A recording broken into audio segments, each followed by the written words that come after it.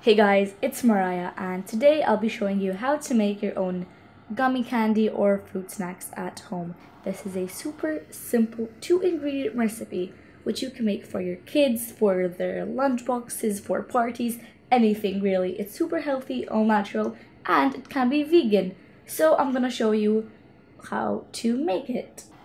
You will need 1 cup of fresh fruit juice. It can be squeezed, store-bought, it's really your choice. Also, 3 tablespoons of unflavored gelatin, or if you're vegan, Agar, or Vege-gel, which is a plant-based gelatin. These are optional. You can use honey as a natural sweetener if your juice is sour, or vitamin C or citric acid for a sour kick. And you'll need silicone molds or ice cube trays or anything to form shapes for your gummies. Let's get started. So before I start, I want to show you the molds I'll be using. These emoji molds look super cute, but the thing is they have small indents, which won't go very well with our gummies. So if you're using a mold like mine, try skipping it and using a mold with deeper indents like this animal one, because deeper indents tend to show more. Also, these hearts are super elegant for maybe parties or something, but yeah.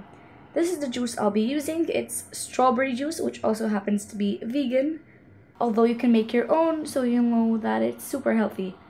And here's my gelatin powder. Again, you can use agar powder or flakes or Vege-gel.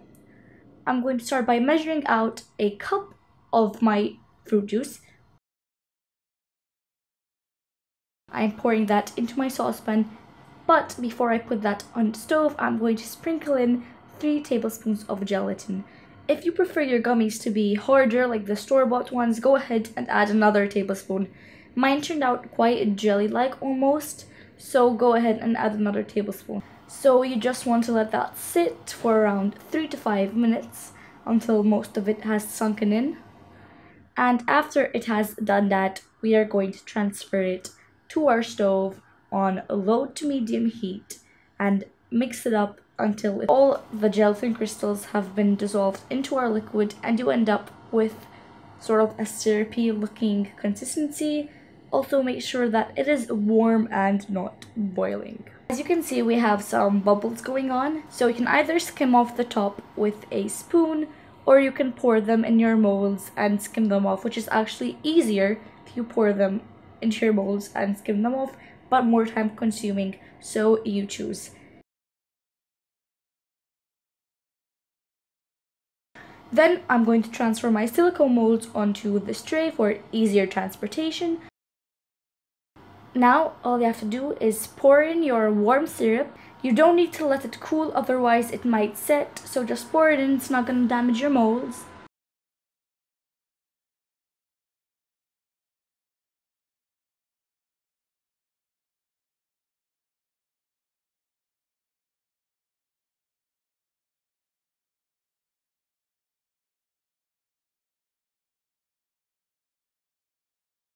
And once you pour that in, put those bad boys straight into the fridge for around 45 minutes to an hour.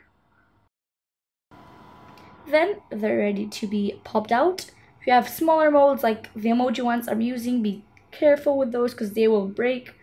And you can make like a cute little intricate plating design like I did with the hearts, or you can package them or do whatever you want and give them to your friends or family. Make sure you store them in the fridge because it is gelatin and it can melt in a hot room. And as you can see, the emoji ones do have some small designs and they show when I reflect them in light, but the deeper indents like these animal ones are so much better. But yeah, I hope you guys enjoyed this video. I hope you found it helpful. If you did, hit that like button, subscribe, and tell me what is your favorite gummy flavor. Thank you so much. Bye guys.